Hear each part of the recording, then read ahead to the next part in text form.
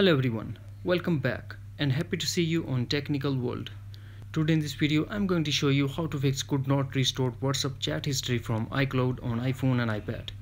So without wasting any time, let's get started, and before start please don't forget to subscribe. Tip number 1. Turn on iCloud Drive.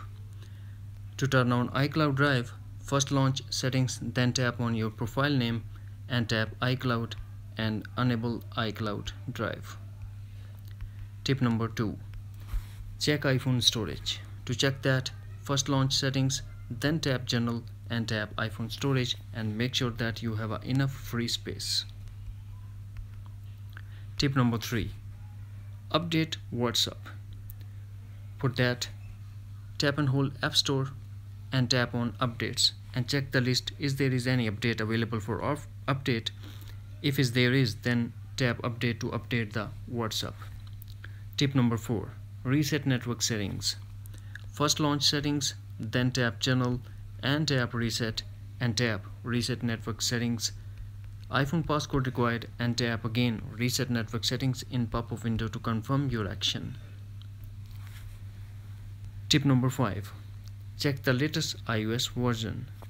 To check that, first launch settings, then connect to Wi-Fi and make sure that you have a stable and strong Wi-Fi connection, then tap general and tap software update and update your iPhone if update is available. Tip number 6. Reset all settings.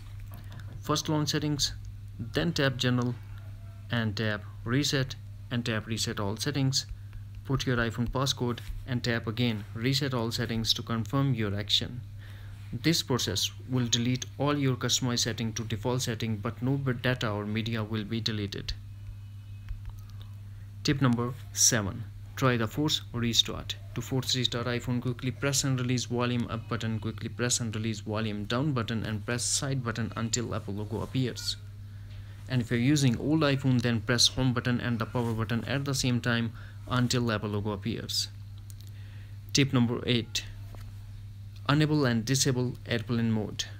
Go to settings and enable airplane mode. Now lock your iPhone for a couple of minutes, then unlock your iPhone and go back to settings and disable airplane mode.